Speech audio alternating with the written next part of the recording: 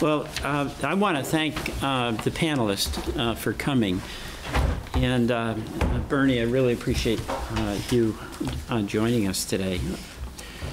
But it's a somber day. It's an astonishing thing that happened in Texas because it effectively bans abortion and completely interferes with the right of a woman to choose. And it's completely in conflict with Roe v. Wade. It appears to be absolutely and clearly unconstitutional, but you have the political authority of a state essentially passing a law that completely compromises the constitutional rights of women throughout this country. The second thing it does, as you know, is staggeringly dangerous. It essentially creates a vigilante mob enforcement mechanism where there's a financial incentive provided to people who oppose the right of a woman to choose to not only sue that woman, but anybody who, quote, aids that woman. It could be a mom taking a daughter to the clinic. It could be a sister. It could be a good friend that is just essentially, or an Uber driver providing transportation. And we don't need imagination to see how that sets citizen against citizen in a state of enormous conflict as opposed to citizen debating citizen, which is always fair in a democracy. In the House, I believe this week, we're going to take up legislation that all the Democrats, I believe, in the House are co-sponsoring.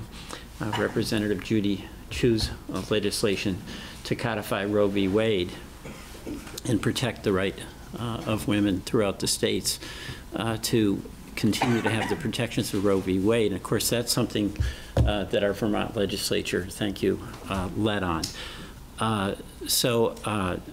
We're here to talk about that today and hear from the folks here who have been on the forefront for years protecting the right of women to choose, and I want to thank you. And just for the run of show, so you know, we're going to hear from Senator Sanders in a minute, and then Lucy, my former colleague in the State House from Planned Parenthood, Kaylin Gregory Davis, thank you, UVM, Medical Students for Choice, Falco Schilling from the ACLU, and Senator Lyons, my colleague, Representative Van Pugh, my former colleague, House, Senate and House, Josh Diamond from the Attorney General's office, and our host, and really, I think, the godmother of advocacy, Melinda Moulton. We're all grateful to you for your years.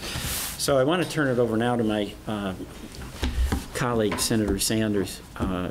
Bernie, you've been there from day one on this, and I really want to express on behalf of all of us our gratitude for your leadership. Bernie? Well, Peter, thank you very much. And let me thank all of the individuals and organizations, not only for being here today, but for their years of long struggle to make sure that at the end of the day, it is women and not politicians who are able to control their lives.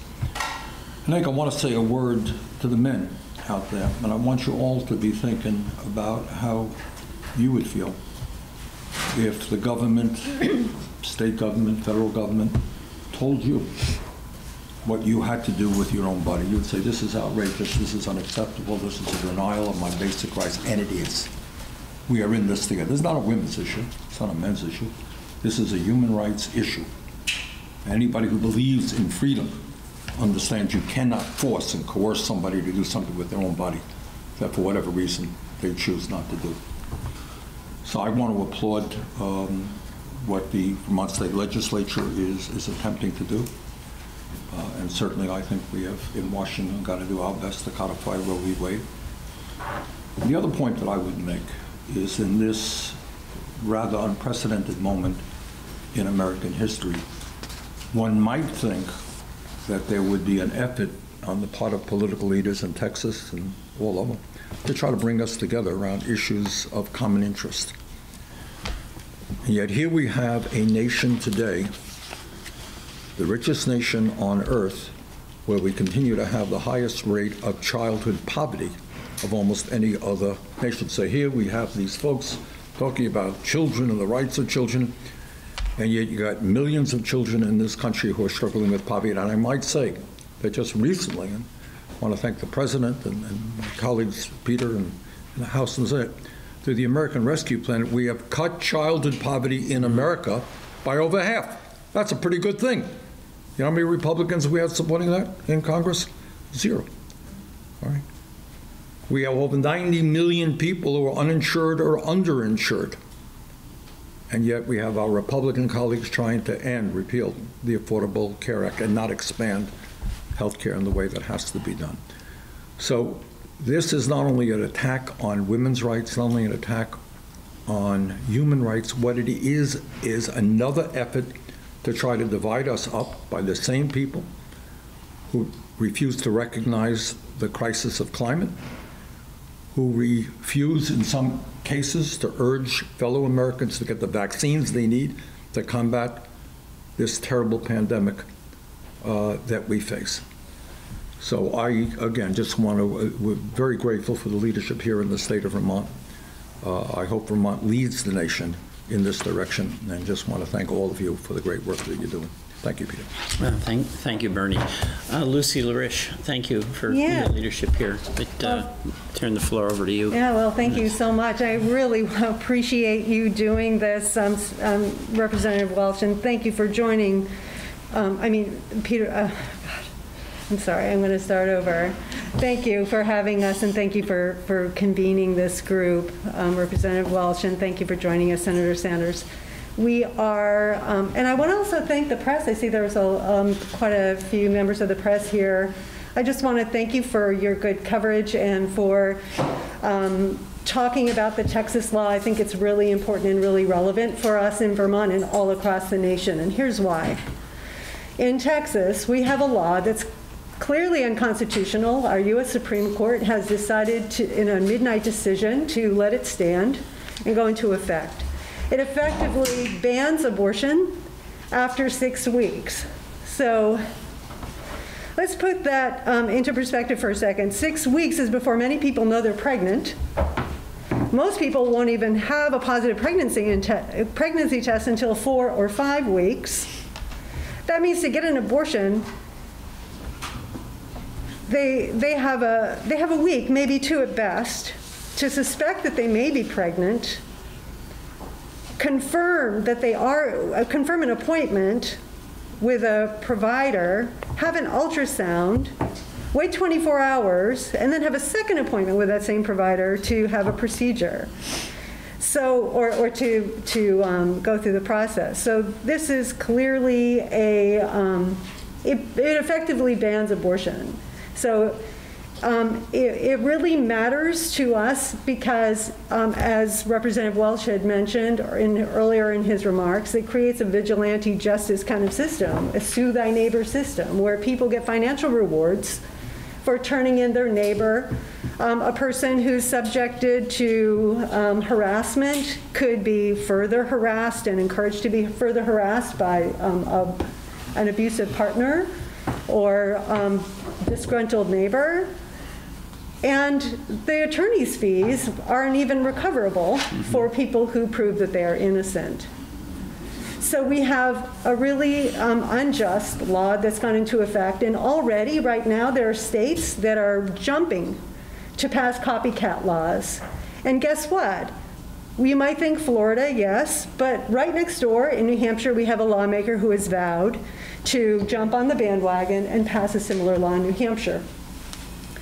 So that's the state of affairs with regards to the Texas law. And then just for the larger context nationally, we've seen over 600 separate restrictions or attempts at restrictions introduced in the United States. That is the worst year in terms of restrictions introduced nationally since the Roe decision was decided in 1973. So now our next large hurdle or threat here is that we have a Supreme Court case that the Supreme Court has decided to take up a case. It's a Mississippi 15-week abortion ban Dobbs versus Jackson Women's Health. And this is the case where oral arguments are going to be coming up very soon. I'm sure maybe our Attorney General, our Assistant Attorney General, Josh Diamond, may want to talk about this a little more. But this is a very concerning moment for us because many believe that with the new composition of the Supreme Court, we have 3 Trump appointees, and this will be the first abortion case since that the court will have heard since Amy Coney Barrett joined the court.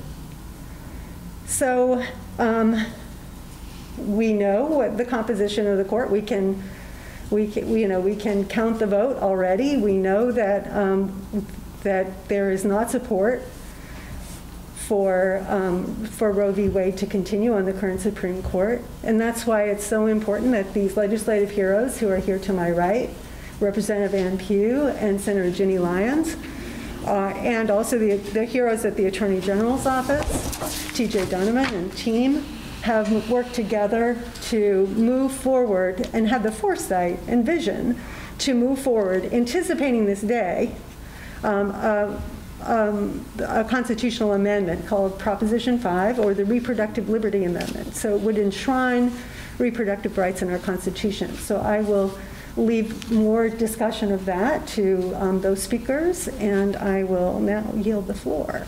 Thank you, Lucy, very much. Kaylin Gregory Davis, thank you for being here. It's the leader of the UVM Medical Students for Choice. Kaylin? Thank you. Hello, everyone. Thank you for inviting me to speak today. So my name is Kaylin Gregory Davis, and I'm a 4th-year medical student at the UVM Larner College of Medicine, and I'm currently serving as the president of the Board of Directors of Medical Students for Choice. So this is an international organization dedicated to ensuring abortion access and training for medical students worldwide.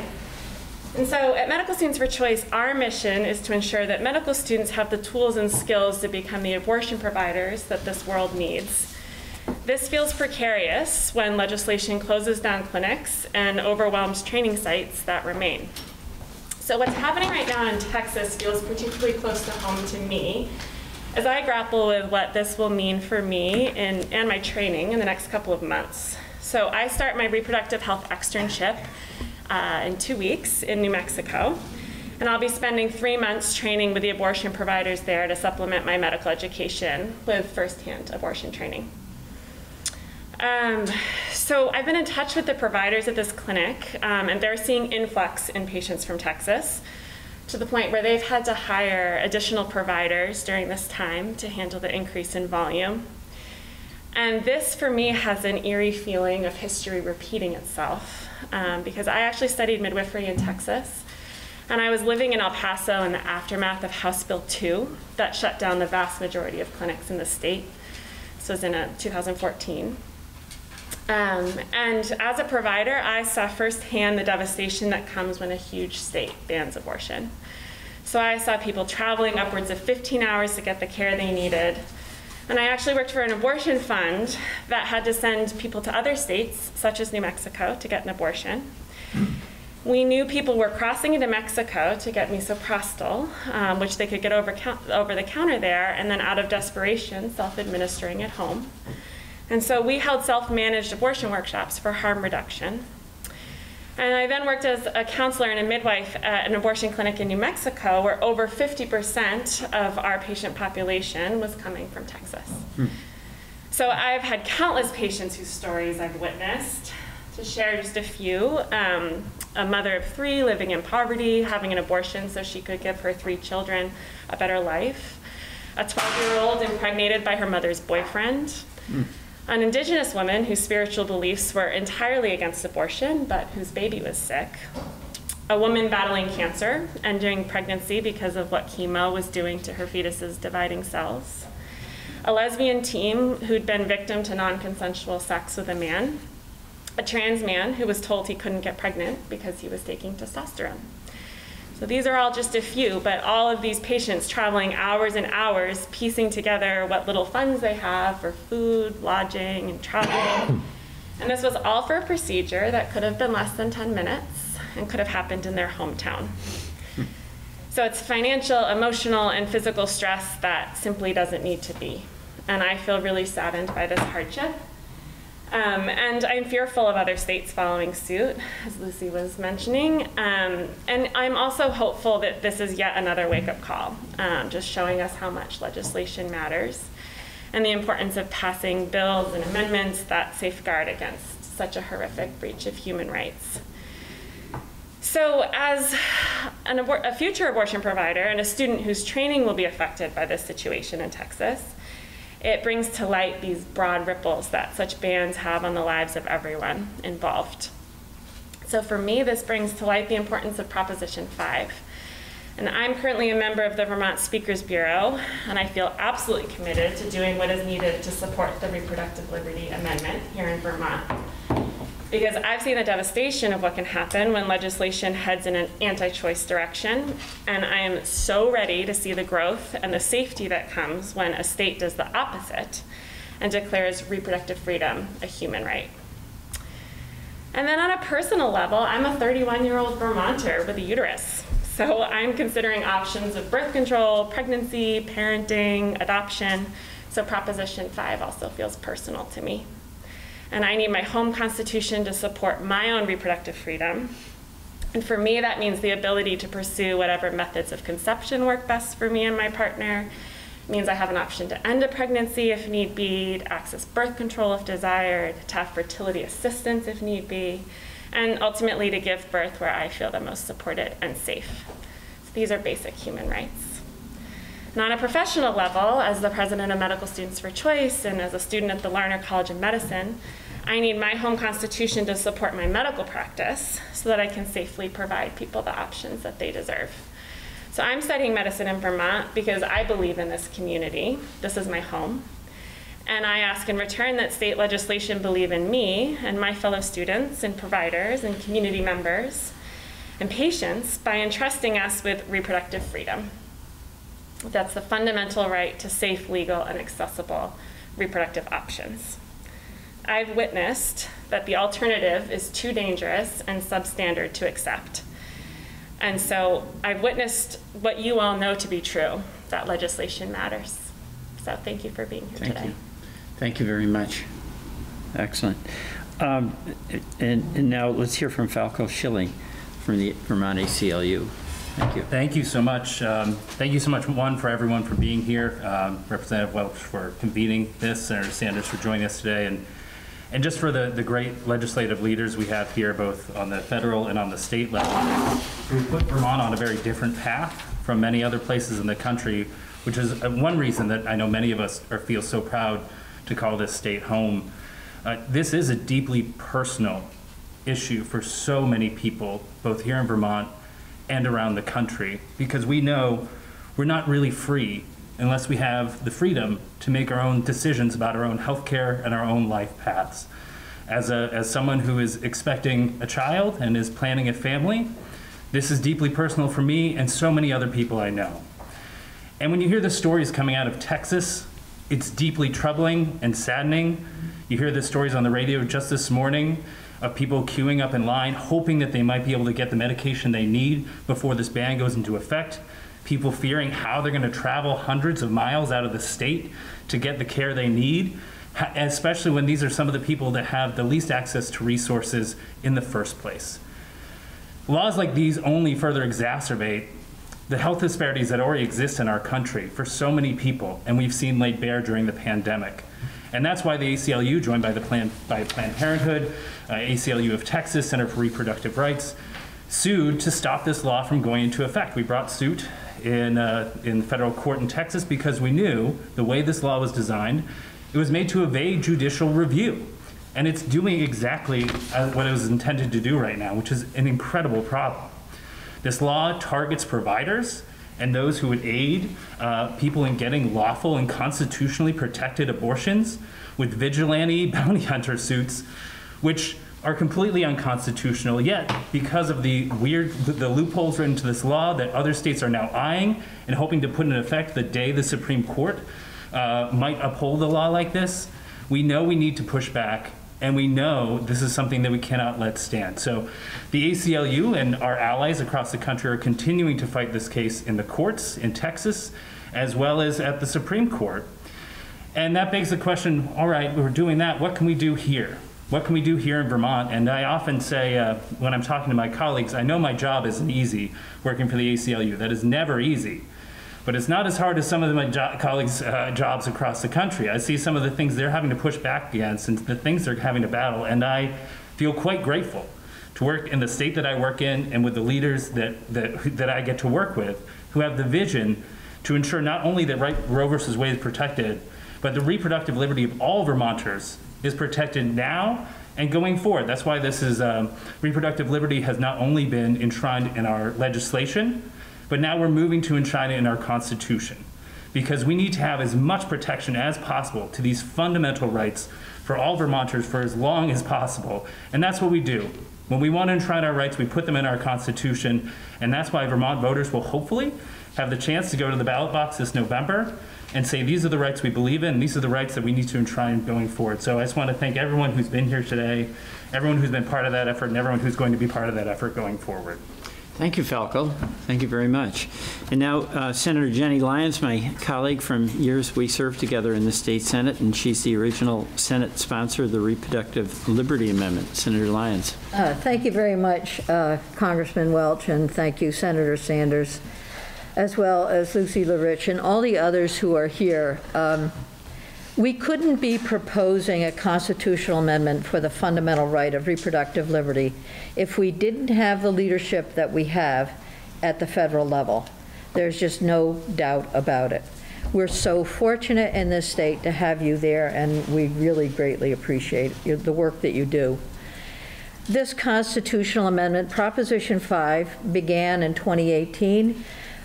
When I talked with some folks about my concerns around reproductive liberty and abortion rights, and had a bill drafted so we could put this proposition in.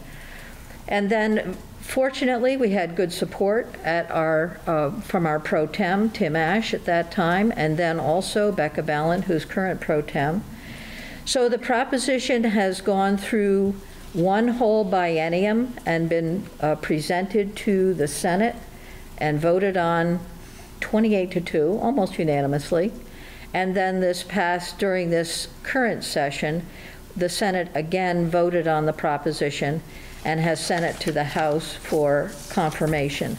So the role of the Senate is to draft the bill and the language so that it is consistent with the Constitution.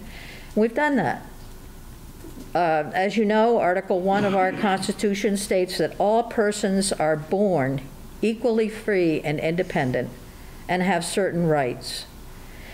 That is a key part of the purpose for our constitutional amendment. The other article in the Constitution that we feel supports what we're doing is Article 7, the Common Benefits Clause, that affirms the public health of Vermont citizens. So the constitutional amendment gives us reproductive liberty as a fundamental right. Currently, we have that fundamental right in this state, and we've had it for nearly 50 years as a result of Roe v. Wade. But it's only a right as a result of court cases. So now we can move forward and move this Article 22 into our Constitution to build a fundamental right for reproductive liberty. It is time to put the question to the voters. The lack of definitive enumeration of reproductive liberty in Vermont's Constitution, the threat of Roe v. Wade being overturned by a very conservative U.S. Supreme Court, and the cloud of a multi-state initiative to pass restrictive, punitive laws all build a strong case for Article 22 to go to the voters. Voters in the state of Vermont support what we're doing. A majority of voters will support what we're doing. Our job now is to complete our work in the House, Representative Pugh leadership there, and then take this to the voters in November of 2022. one cannot emphasize enough the role that family planning and decision-making have in one's life course. One cannot emphasize enough the significance and the importance of economic security, social security, and other important aspects of one's personal life that relate to fundamental reproductive liberty, right of fundamental reproductive liberty. So I will close there and thank you all again.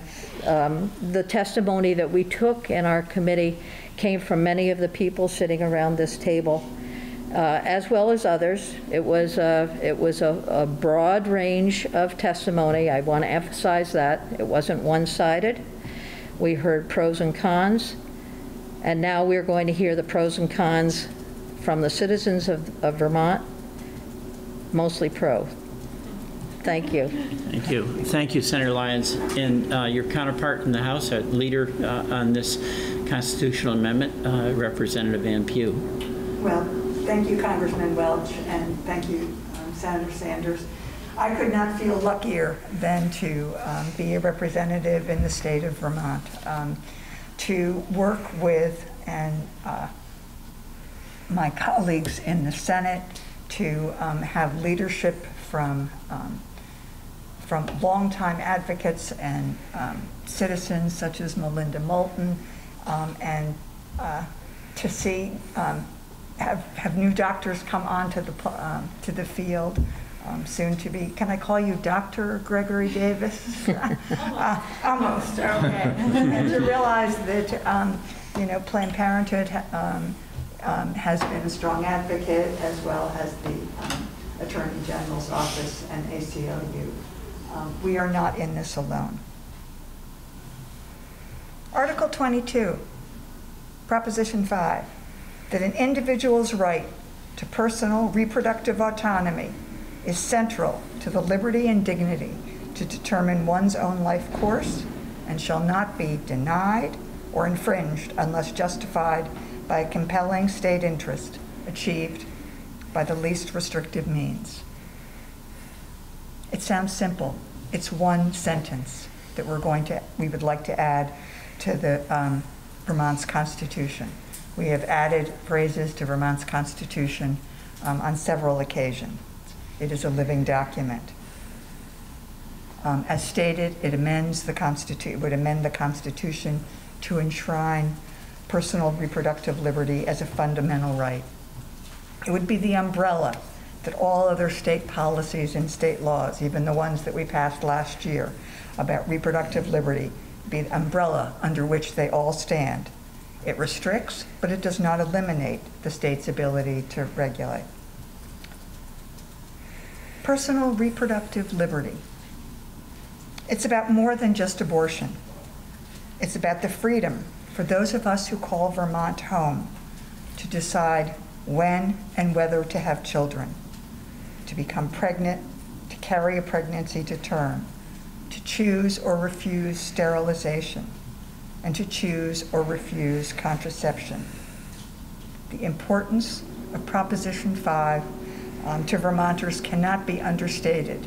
It was important before, and it's important even more now, given what is happening nationally. The House is poised. The House, under the leadership of Speaker Krowinski, is poised to continue the amendment process in the House soon as we get back to the State House in January. And I am committed to bringing it. I chair the House Human Services Committee, where Prop 5 currently resides. We will have a public hearing, as we did last time, where the public is able to speak, and I have full confidence that the committee will vote out Proposition 5, as it did in the last biennium, and we will take it to the House floor. The proposition will sit on the House calendar, on the House notice calendar, for 4 days, so that people can read that simple sentence. and know what they are voting on. And after the fourth day, the House will take a vote, and I am confident, as it did 2 years ago, that the House will pass this and it will continue its path towards having the citizens of Vermont, giving the citizens of Vermont the ability, and I might say the right, to make the vote for whether or not, and make the vote, and I believe to support reproductive freedom.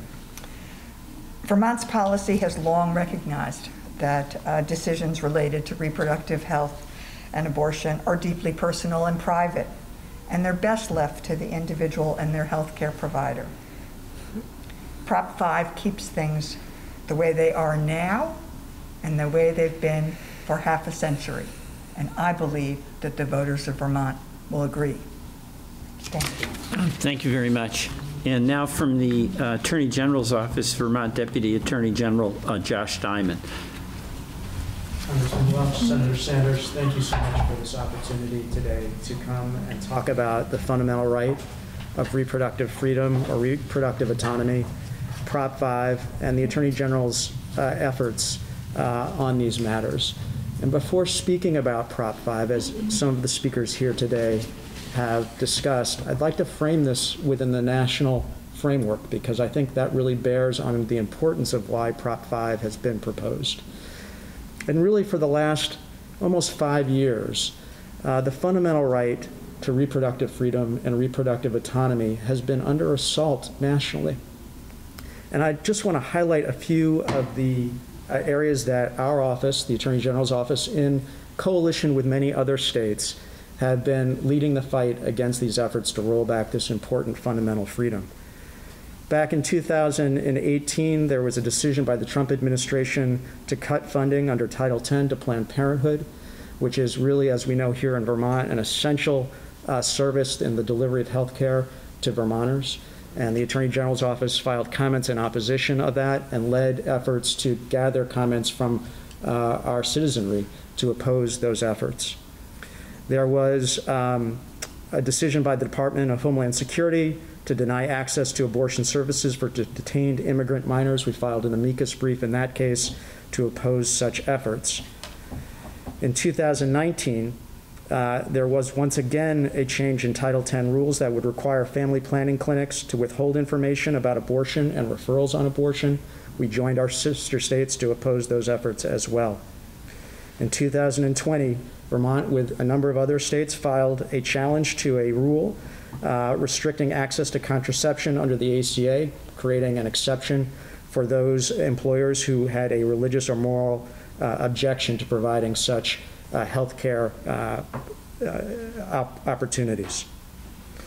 And then as well in 2020, Health and Human Services rule requiring separate billing for abortion services on insurance programs that were provided. Once again, Vermont, along with their sister states, challenged those efforts as well. And then that brings us to these two landmark cases that are before or have been before the Supreme Court or will be coming before the Supreme Court. Whole Women's Health versus Jackson, which was the challenge to SB 8, as we've heard about today, which is really, again, an assault onto this fundamental freedom that we have recognized for almost 50 years, where it pits neighbor against neighbor, where it tries to undermine the norm, the legal norm, that states do not have the ability to prohibit access to abortion pre-viability. And in this case, in a shadowed docket decision, the Supreme Court essentially let this law go into effect. We commend the U.S. Department of Justice's efforts to challenge that law that was filed last week, and Vermont, again, the Vermont Attorney General's office with a number of other states have filed a friend of the court brief in support of those actions. Coming up in this fall term, in the case of Dobbs versus Jackson Women's Health Organization, there is a Mississippi law that is coming before the Supreme Court, which again also challenges the fundamental freedom of reproductive autonomy in banning most abortions after 15 weeks, which again is a direct challenge to the legal precedent that pre-viability abortions should not be restricted. So it's within this context that the Vermont legislative leadership, which the Attorney General's office supported, did two very important things back in 2019. It passed the Freedom of Choice Act, which was a statute that recognized the fundamental liberty interest in reproductive freedom. But because statutes can be changed, and no one should be at the subject of the whim of a different legislature, although we are very fortunate to have a wise legislature that recognizes the important freedoms, that could change over time. And so, hence Proposition 5, a constitutional amendment that does two very important things. One is it expressly recognizes the fundamental freedom to reproductive autonomy, and does that so that there's no ambiguity, that there's no reliance upon a judicial decision that could change over time. But secondly, it states clearly and unequivocally that the level of judicial scrutiny on any effort to limit that fundamental right must be strict scrutiny, so that there is a presumption that government action to limit that right will be prohibited, and that only when there is a compelling governmental interest, and that interest is furthered by the most narrow means, the least burdensome means, may that fundamental right be impacted. And this is very, very important for Vermonters, not just today, but going forward for our children, our grandchildren. And the Attorney General Donovan, is very much pleased to support the passage of Proposition 5. Thank you very much. Thank you. And our last speaker is Melinda Moulton, who has been the Vermont champion. Thank you, Congressman Welch and Senator Sanders, for pulling together these remarkable people. My name is Melinda Moulton, and I'm 71 years old. The legal right to an abortion did not exist in this country until I was 23 years old, and that was back in 1973. I am here today to lend historical context to this discussion and to tell you why the Texas abortion ban should scare all of us. The year is 2021. Imagine that you live in a place where your neighbor could sue your family and friends, healthcare provider, or even your pastor and therapist for helping you secure an abortion after 6 weeks. Well, welcome to Texas, and this is real time. Texas citizens can sue anyone who assists a woman seeking an abortion after 6 weeks. The Lone Star State has taken its long horn and stabbed it into the Roe versus Wade constitutional right for all women to obtain a safe and legal abortion. On anti-abortion sites in Texas, you will find language that says, in quotes, "The law authorizes citizens to sue and seek financial damages from the support networks who help women get an abortion, such as families, friends, counselors, pastors, healthcare providers, and more. And there is a designated area on these anti-abortion sites where you can leave, in quotes, information anonymously about aiding or abetting a woman from securing a safe abortion after 6 weeks." Incredulously, the Lone Star State received 5-4 support from our Supreme Court. So what does this mean for American citizens of reproductive age as anti-abortion legislation supported by our now conservative Supremes heats up across the country? Well, let me tell you a most personal and deeply painful story about my mother. When I was just 8 years old, my father and mother divorced, and my mother became a single parent with 4 children to raise. I remember the night my mother was rushed to the hospital because she was found bleeding on the floor of our bathroom. Years later, I learned from my aunt that my mother attempted and succeeded to abort her pregnancy. Eventually, my mother fell in love again, but when this man got her pregnant, he abandoned her. What I remember is that my mother left for what she said was an operation. In fact, she was going to a secret hospital where women went to give birth in secret without anyone ever knowing. After she gave birth, the doctor performed a hysterectomy, which went wrong, and my mother developed peritonitis. And over a 5-month period, lying alone in that horrid so-called hospital, she withered away, got pneumonia, and died 3 days before Christmas. My mother died in 1962, 11 years before abortion was made safe and legal in this country. I was 12 when she died, and she was just 40 years old. Her 4 young children were left motherless.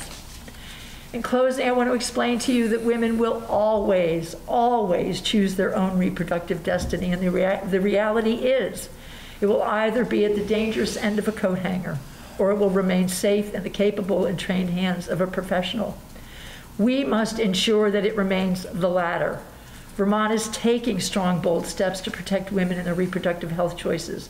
We passed H 57 a couple of years ago, and there is the Constitutional Reproductive Liberty Amendment moving through the legislature that will enshrine these rights.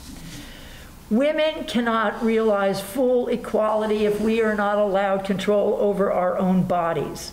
Reproductive freedom for women is a human right, and most Vermonters agree.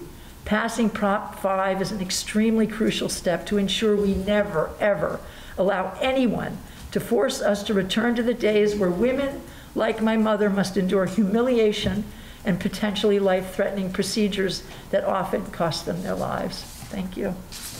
Thank you. Melinda, thank you very much. So that's the real world. Any questions to any of the folks who are here in the press? I have a question for both you and Senator Sanders. There is the expectation that there is going to be anti-abortion groups funding anti-abortion campaigns when Prop 5 does come up to vote in Vermont. What is your message to those groups? You want to go, Bernie? You can go first. Vermonters are to support the right of women to make this choice. And by the way, that is going to happen. There is an enormous campaign organized and financed, as we saw in Texas, to limit the reproductive rights of women. And that's why this action that the state of Vermont is taking in the efforts that Senator Sanders and I are making to codify the rights of Roe v. Wade is so important. This is a fight that's engaged. This is real. The threat is real. And the consequences of a Texas-style law becoming, spreading out throughout the country is very threatening. So we all have to mobilize, and that's a major part of the reason we're all here together, renewing our commitment to protect reproductive rights for women. Bernie? People can do whatever they want in terms of advertising. But I think what makes Vermont an extraordinary state is our belief in freedom and human liberty goes way, way back to the inception of this state. And I think at the end of the day, as I think all of the speakers have acknowledged, we have absolute confidence that the voters in this state are going to overwhelmingly support the right of a woman to control her own body. Would someone be able to briefly go through the timeline of what Vermonters can expect, just like simplified of what the next step is for this proposition? You go I'll first. try. Prop 5 currently sits in the House Human Services Committee. And we will take testimony. We will have a public hearing.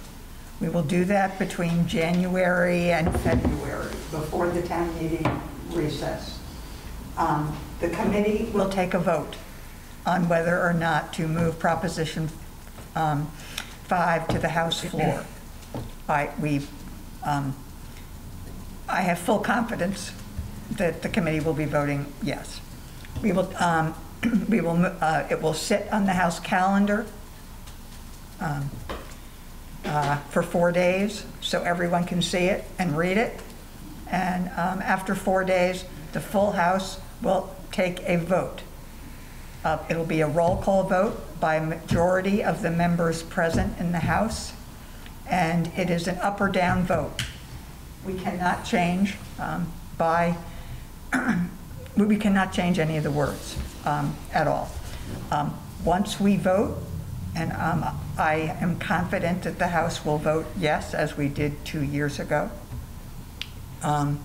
It will go to the governor, and the governor has to issue a proclamation where putting it on the ballot in November of 2022, when the voters in Vermont will have the ability to vote to support something that reflects Vermont's values and beliefs and what has been the policy for half a century. So just one last comment on that. Once it leaves the House and it goes out to be put on the ballot, the Secretary of State will take out Article 22, and Article 22 alone is what will be voted on. So that is the second part of Proposition 5. All the other language will be gone, so the purpose will be gone. It'll simply be that one sentence that Representative Pugh read earlier. The Secretary of State will put it on the ballot for the voters. There's another set of small rules regarding how the proclamation is issued, the timing and so on, but that'll happen.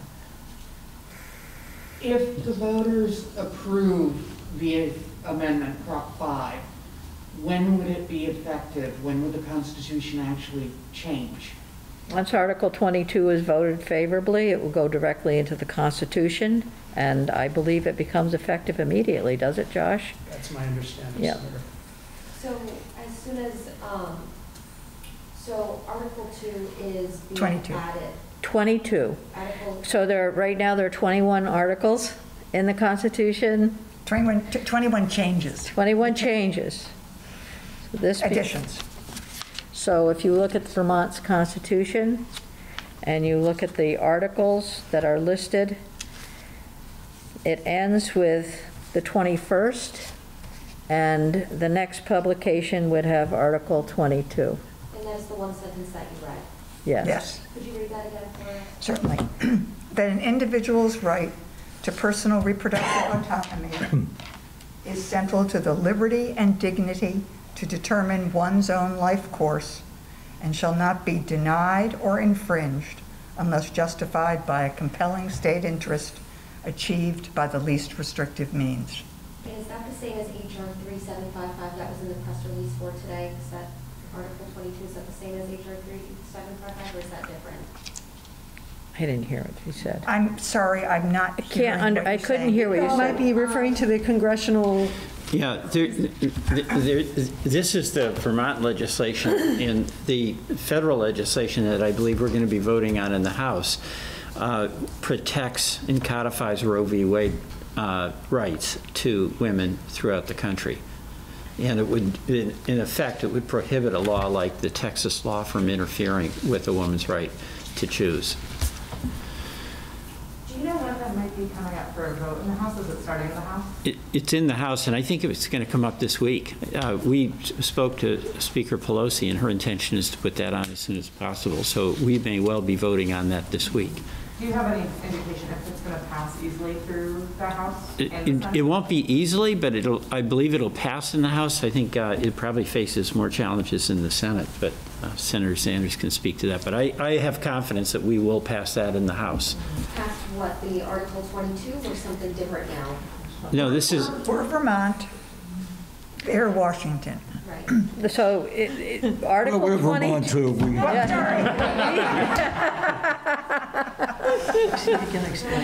Article 22 is only dealing with Vermont. Right. The Vermont Constitution. And then S 1975, the Women's Health Protection Act, is going to be voted on by Congress, by the House of Representatives in D.C. In regards to Vermont? No, this is reports to the whole nation. Okay. Vermont is amending its constitution. That's what the leaders here have described. We propose a statute, not a constitutional amendment, but that statute would provide legal protection for women throughout the country. Senator Sanders, do you have any indication if the Congressional Reproductive Act will be able to pass through the Senate smoothly? It's going to be a struggle. There are some Democrats who may not support it. There are some few Republicans who will. Whether we get the votes or not is not clear at this point. If it passes, what would the implications be for the Texas law and other laws that are being considered that would be similar to the Texas law? Well, let the lawyers answer that, but Well, what we're it- talking about is codifying Roe versus Wade and taking it out of being a court decision to being the law of the land. But would it be retroactive in some way and therefore negate the Texas law? Well, it would in fact negate the Texas law as of the day it became law. All right, so every woman in Texas would be afforded the protection of that legislation immediately. We can't undo what Texas has done retroactively. I mean, it's doing damage each day as the calendar page flips, but we can't stop it with legislation. So maybe one last question, because Senator Sanders and I are going to have to head out to the airport pretty soon. I know that you asked for the timeline of the Vermont Act, but can I have the timeline of this? If I have that watered down for me a little bit I'm calling it HR 3755 because that's what it was in the release, but could you clarify the name for me again, the timeline of it? Well, let me just clarify for you. The HR refers to House resolution, and that's the Congressional Act. And Senator Sanders and I are here in our federal roles where we're promoting legislation that would essentially protect reproductive freedom. The Vermont legislature has taken the lead, really, in the nation by putting those protections in the Constitution of our own state. And that's a tremendous act of leadership by the Vermont General Assembly. So they're two separate issues. The Vermont legislators are working on the constitutional amendment. Senator Sanders and I are working on congressional statute. So the congressional statute, can I have the timeline for that? Well, the timeline is the House will vote on it, I believe, this week, no later than next week. And then Senator Sanders. I don't think there's clarity yet when the Senate will vote. Okay. One more time. Okay. For Senator Sanders, it looks like the social policy bill will not be able to include a pathway to citizenship for undocumented dreamers. Do you have a next step in mind or a next plan about how that pathway could be secured? Well, it's going to be more difficult now, but we do. Look, I think you got 11 million people in this country who are undocumented, who in many cases have worked here for decades, who in the midst of the pandemic have put their lives on the line to keep the economy going. We got young people who came to this country at the age of 1 or 2, some of whom are now serving the U.S. military, or teachers, or doctors, or whatever. So I am disappointed, or frankly not surprised by the parliamentarians' decision. And we're going to do everything that we can to continue the fight to make sure that there is a path towards citizenship for the undocumented. Do you think Democratic leadership should move forward despite the Senate parliamentarians' recommendations? Well, those are political decisions that the leadership has to make based on votes. The other thing you guys need to deal with as you go back is the debt ceiling. Do you think that you'll be able to raise the debt ceiling, or are we running headlong into a government shutdown? Well, you're running not only into the possibility of a government shutdown, you're running into the possibility of the most powerful economy on earth not paying its bills, which will lead to economic chaos throughout the entire world. And it is really rather astounding that you have a united Republican Party, supposedly the conservative and responsible party, prepared to not pay its bills and bring the economic disasters that will follow. So we will see what happens, but obviously the United States of America has got to pay its bills, especially the bills that were accrued under the Trump administration. You know, the debt ceiling will be raised. The question is how much damage will be done in the effort to resist doing what ultimately has to be done. Wouldn't you say? Yeah. Yeah. Thank you. Senator Sanders, do you have a statement on the Department of Defense waste and fraud inadequate statement you released today?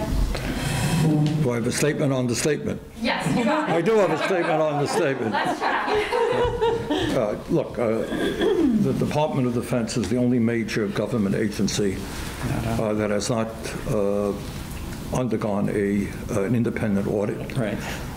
It is a huge budget, $740 billion. I think most observers think it's full of waste and fraud, cost overruns, et cetera. So I think the time is long overdue for the Department of Defense, like every other agency of government, to be held accountable. Okay, thank you all very much. Thank you.